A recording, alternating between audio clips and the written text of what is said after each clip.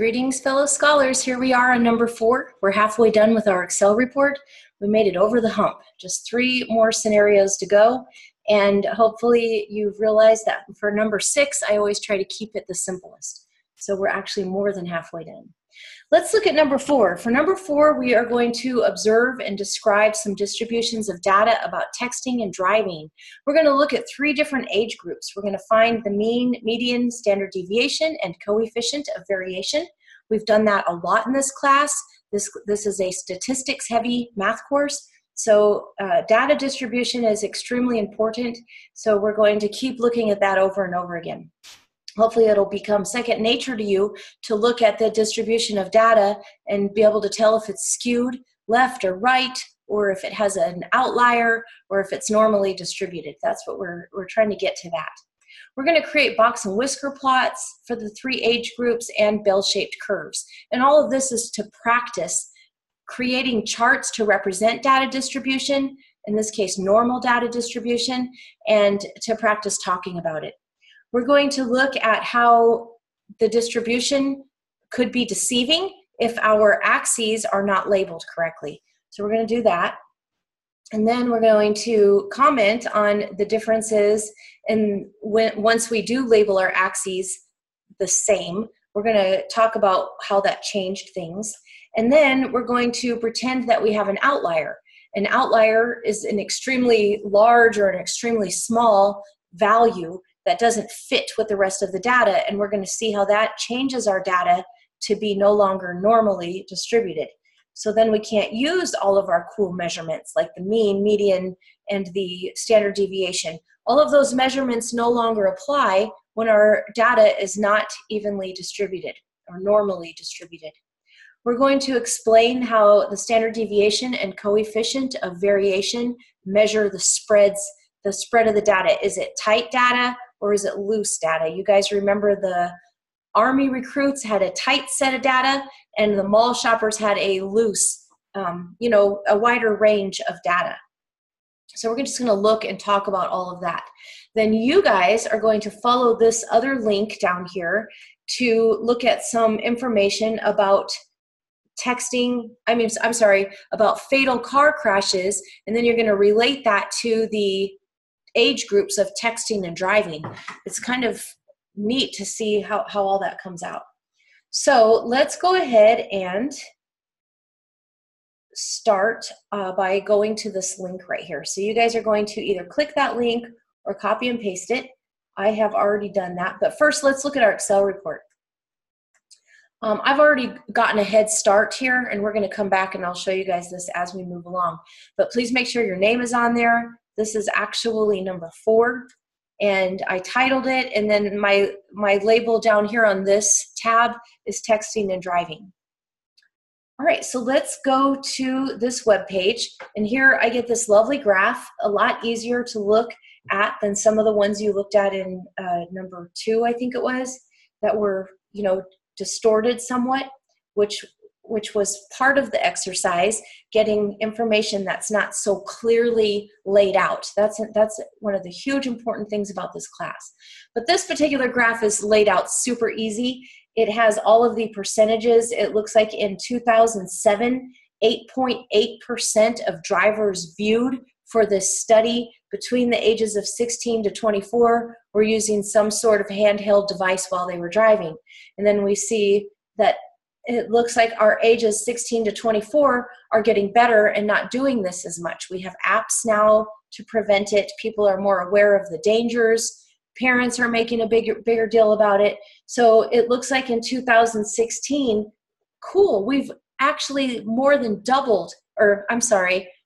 halved the number of 16 to 24-year-olds we find texting and driving or using a handheld device. It doesn't have to be a cell phone, but we know usually it does say handheld cell phones here. All right, so over here in this chart that I created on Excel, you can see I put my independent variable, my y-axis variable went first, and that was my year, and I did my dates. You guys can do that. And then I labeled my age groups, 16 to 24, 25 to 69, and then 70 plus. And then I just went ahead and put the values in. I held one finger on that graph while I actually had it the other way around. And then I just typed, you know, so I could easily see it. Actually, I used a pen to hold my place and type the values. So you guys can do that too.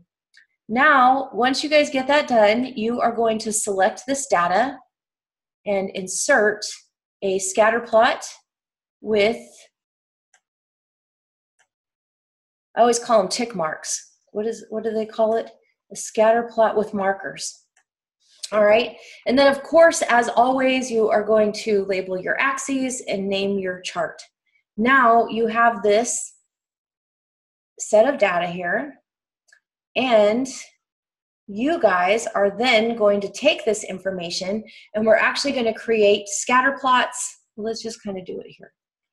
For some reason, in the middle of making these videos, my touch screen stopped working. So I'm having a really hard time making things bigger and smaller, which is something I promised I was going to work on for these videos. It turns out to be harder than I thought it would be. All right, so now I am going to select all this data. Work smart, not hard. So I'm going to Control Charlie, and then I actually didn't mean to have this in here. And then I'm just going to Control Victor. Paste that right in there. So your guys's, let me just clear all this out. This is all just here because I actually started this video and then I had to remake it, but that's okay. So here I'm just going to put this in here and Control, sorry, one more time. Copy and paste. All right, now that I have my data in the chart, I am going to calculate my mean, median, standard deviation, and coefficient of variation, not in that order. So my median, I'm going to press my equal sign, type in median, double click, select my list of data. My mean, same thing, equals. And you guys, hopefully you know by now that when I created this chart, before I put all these values in, I selected all of that, and then I went up to my numbers, and on my home right here, on numbers, I clicked %. So before I typed that in, I did that. And then I also had already done that down here. When I copied the data, it automatically turned it into % here. So then now I have my mean is my average. So I'm collecting my average. My standard deviation, we have STD EV right here. There are other standard deviations. When you guys look here, I have a standard deviation of a population, a sample. We're just using the STD EV. So make sure you get the right one. Select the data. And now I have my coefficient of variation is a ratio between my standard deviation and my mean. So I just calculate that. My standard deviation says 2%. I'm going to go ahead and get another decimal value on that. I was afraid of that. So it was just rounding, you see. So we actually have an average difference between the years. This is 2006 all the way to 2018. So we have an average difference of 1.5%. So an average difference of 1.5% of people of this age group using cell phones while they're driving. And then the coefficient of variation measures the exact same thing. What's the difference in the spread? Okay, so now we are going to select this data and insert a scatter plot. Our scatter plot is going to get some axes titles, of course, always. And also it's going to get a trend line. Our trend line here is just a linear trend line, so you don't have to do anything special. We don't need the equation or anything here. So we're just looking at the trend line. It looks like the data's pretty tight around the trend line, doesn't it? All right, so now I'm also going to select the same data, and I am going to insert a box and whiskers plot. So go to More Scatter Charts, and then over to Box and Whisker. If you have Windows 13 or less, then you may have to go get on someone else's computer to create your box and whisker plot. Make sure that it also gets axes titles and that everything is labeled. All right, very good. Now, the last thing that we're going to do is insert a bell-shaped curve. For our bell-shaped curve, I actually went on to my old Excel report and grabbed this little chart. You guys remember this chart? It just tells me my mean, and then my 1 standard deviation, 2 standard deviations, 3 standard deviations, 4 standard deviations on each the left and the right side of the mean. So now I need to calculate those standard deviations. I'm going to have to make this small now because I do have to get data from that chart over there. So right here for my mean, I am actually going to click this mean over here. Whoops, I need an equal sign to make that work. So put an equal sign here and then click my mean, and now I have that. Now for my standard deviation, I am going to put my equal sign. I'm going to grab my mean,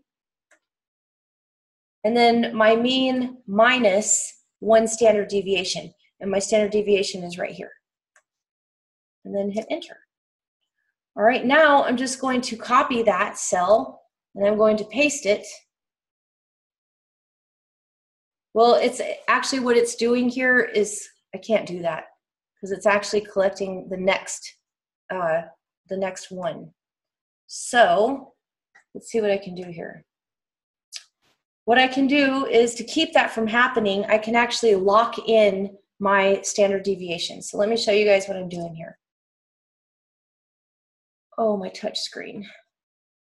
I'm gonna have to Google that when I finish these videos. So here, the standard deviation, when I copied and pasted this, it actually selected the next cell over. Instead of the standard deviation, it grabbed the next one. So what I have to do is lock in my standard deviation here. Or I could actually just do this. I'm just gonna copy this, Control Charlie, and then I'm just going to paste it that way. And I can just do that. And I'm just going to paste it into each cell. Because if you remember, the first one is the mean, the second one is the mean plus 1 standard deviation, and then I have the mean plus 2 standard deviations. So that's 2 times standard deviation. And then this is just a little frustrating. It gives me all those decimals, but I'll fix that here in a minute. And then I have the mean plus 3 standard deviations. So that's times, and I have a minus here. It's supposed to be a plus. I better check that in my others as well.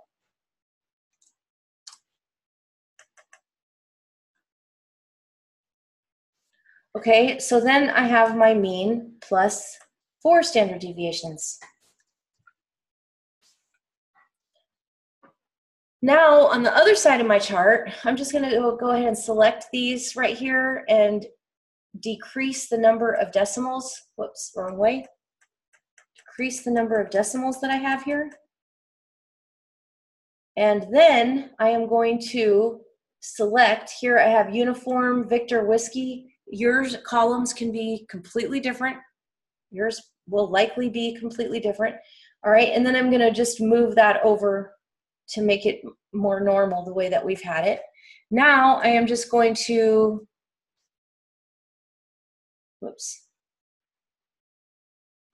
grab this data again.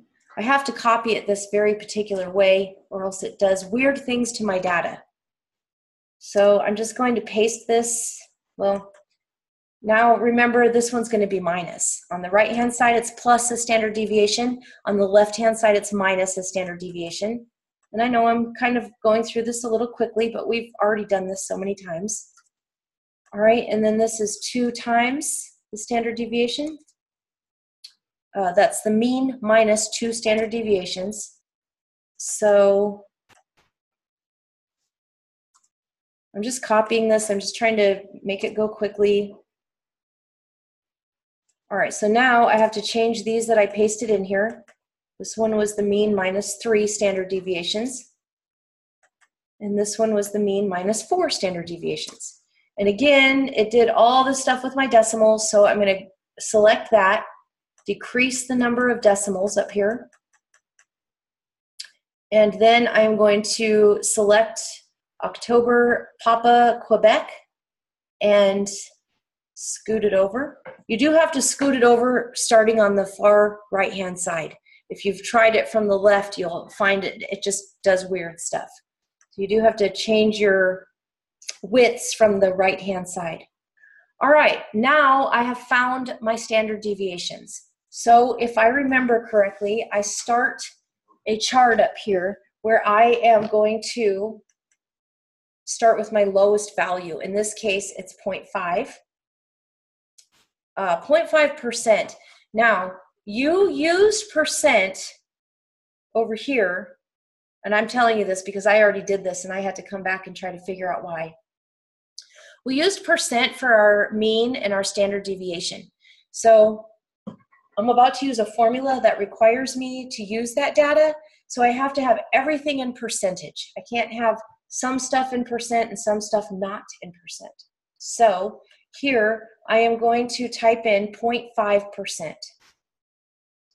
So I'm going to actually change this cell, one click, change it to percent, and now I'm going to put in 0.5. All right, and it gave me 50. That's all right, just do it again if it does that until it's the way you want it to be, 0.5%. And then it rounded it. So now I have to also have it increase the number of decimal values. So now in my next cell, I guess I'm just going to drag that down, and I'm going to put 1%. But it does not know it's percent, so I have to change that again. All right, so now I have 0.5% and 1%. So now I can just select that data and drag it all the way down to what? Do you guys know? 12.5, right? All the way down to 12.5, because remember, we have to have from our starting on the left all the way to where we end on the right. So 12.5, there we go. All right, now our next step is to, in this cell, we're going to type equals normal distribution right here, and we need our X value. Our X value is, I can't make this smaller because I have to go grab data from the other side of the screen. So you guys really should be taking notes, watching these videos, taking notes, and then coming back and doing the work. But I know that's not how it normally happens, and that's okay. So I'm going to select my X value, which that's X, comma, my mean, which is all the way over here, my mean, comma, my standard deviation, comma, and then our cumulative for this course will always be false. We'll never do true in this course. All right, and then when I drag this down, I want my X values to change, but I don't want my mean and my standard deviation to change. So I do have to put dollar signs around my mean and standard deviation letter part of the address. So I'm going to put a dollar sign around each side of delta. You guys can look up here in my formula bar if you ever can't see what I'm typing in the document, in the cells. I'm sorry, this is a spreadsheet, not a document. You can look up here at the formula bar. All right, so dollar signs around each side of delta, and then for my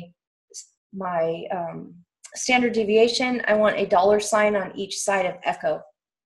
All right, and then I hit enter, select that cell, double click at the bottom right hand side, and you get a nice chart. Now I am going to select that entire chart and insert a smooth lined curve. And voila, I have my beautiful bell-shaped curve. You guys are going to do this for each set of data. You're actually going to, I'm actually going to do some of it with you here. So let's go ahead and continue. I am going to do, from here forward, just the scatter plot with the trend line because I want to show you something. But you guys are going to do the box plot and the bell-shaped curve for the other two sets of data. Talk about the difference between the distributions. All right, so for this one, I have already put this information in here, and I am going to create the scatter plot, and I'm also going to add my trend line. All right, now what do we see? It looks like the information for the next age group, and you guys will title these according to age group. This is age 16 to 24, so make sure that each of these are labeled ages 16 to 24, and you can even, label better than this. You guys are never limited to just what I do here. Make this bigger. And then, of course, work smart, not hard. You can just copy that and put it right into the next labels for each one of these graphs. Whoa. I guess I didn't copy it. That's okay. Okay, so you guys are going to label each one of those charts. Now, this one, I guess I'll go ahead and get this again. And I am going to put the next one goes to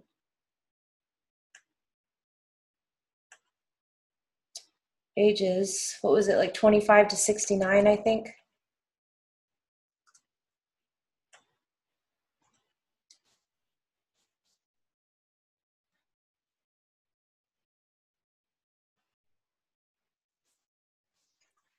Okay, so ages 25 to 69, it looks like my data is a little more spread apart than it was for my ages 16 to 25.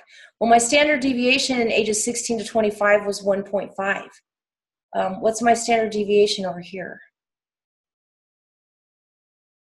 This one is not recorded in percent.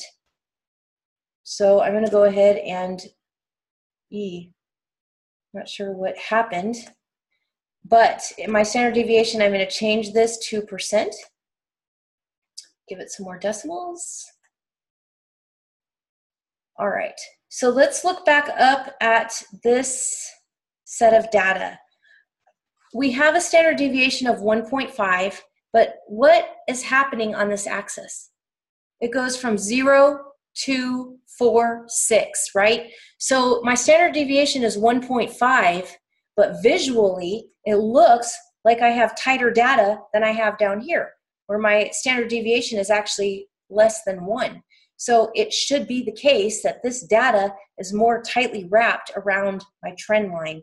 Let me just see if I can move all this up here. All right.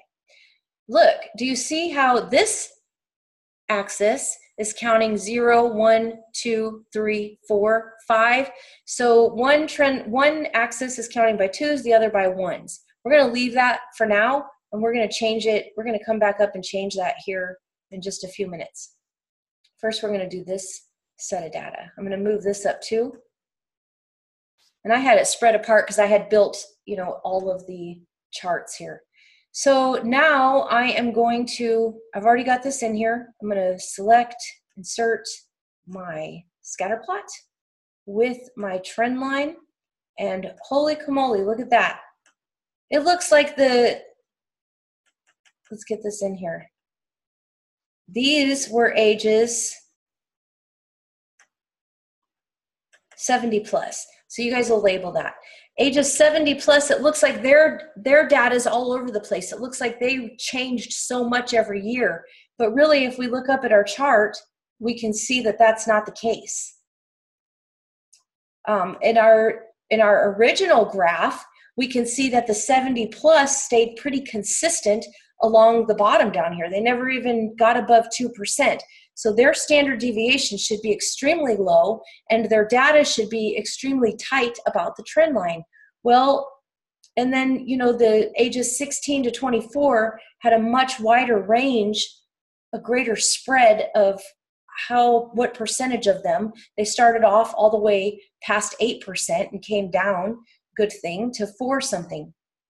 So let's look at our axis label on our 70 plus. What's it counting by? It's counting by 2/10.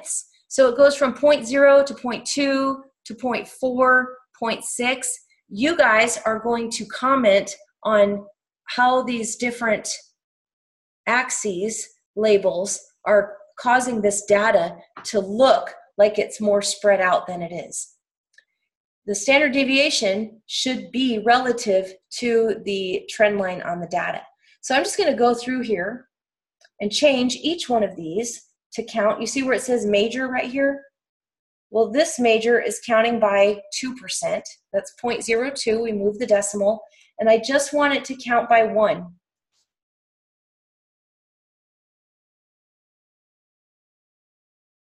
Now, okay, so this is the problem.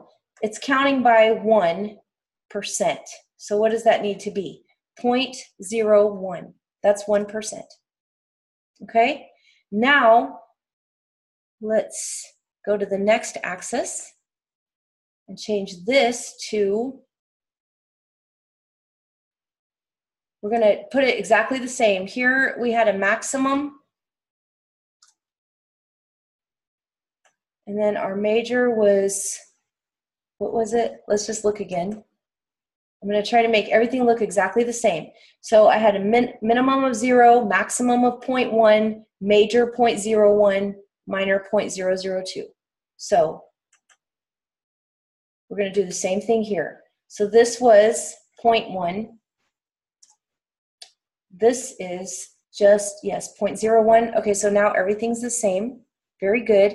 And you can now see how the data is, you know, getting to look more like it was in the chart. We have everything the same here, starting at 0, going to 10%. Very good. All right, and now for this one. We want this to also be the same.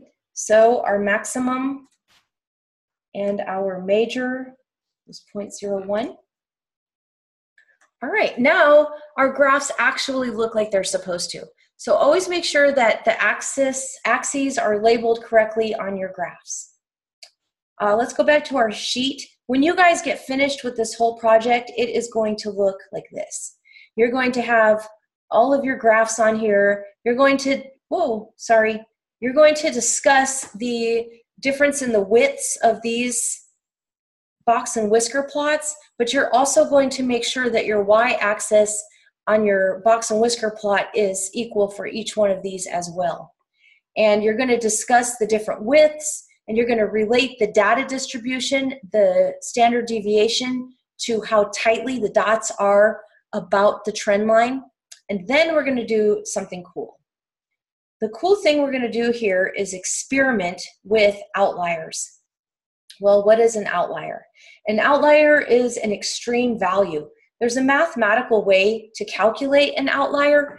Once your data set has an outlier, you can no longer use these measurements for normal distribution. You have to use there are all kinds of cool tests that you can use for data that's skewed. And we are going to not talk about those tests, where we would use SPSS. I actually use that a lot in my research. But for quantitative literacy, we can just talk about this.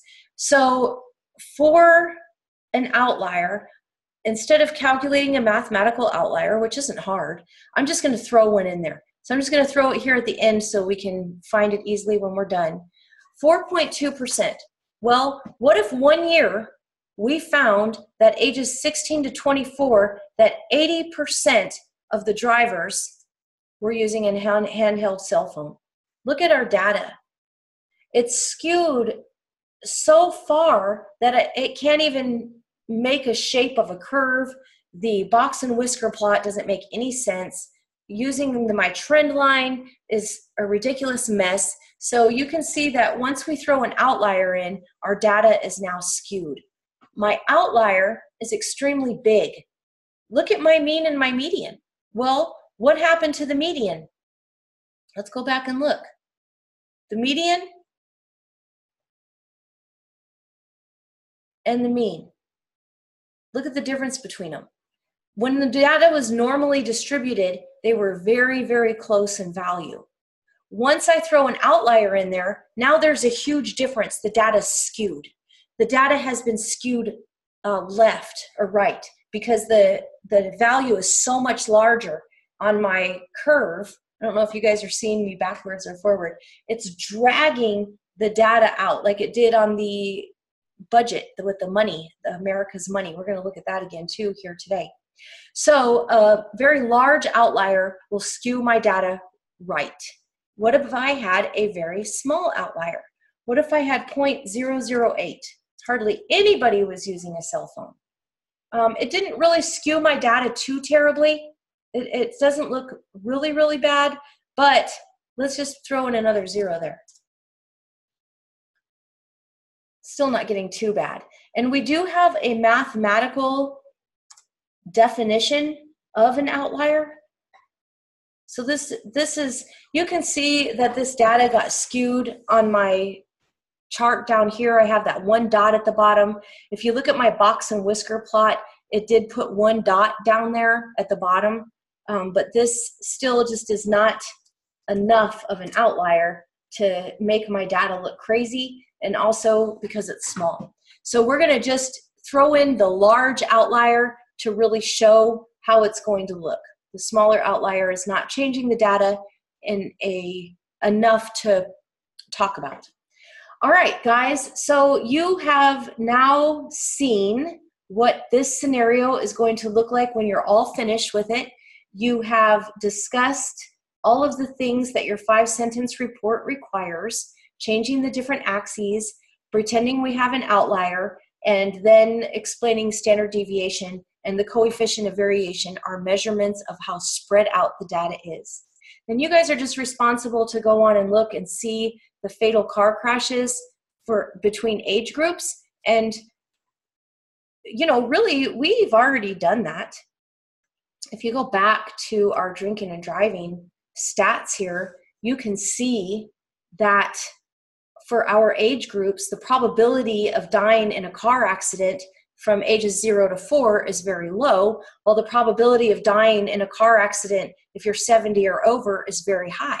So we just saw that our 70 or over are not really using handheld devices, but they're the ones having the most trouble with dying on the road. And of course, there are many reasons why that could be. All right, folks, I think we have covered scenario number 4. So I will see you now in scenario number 5. Keep being amazing.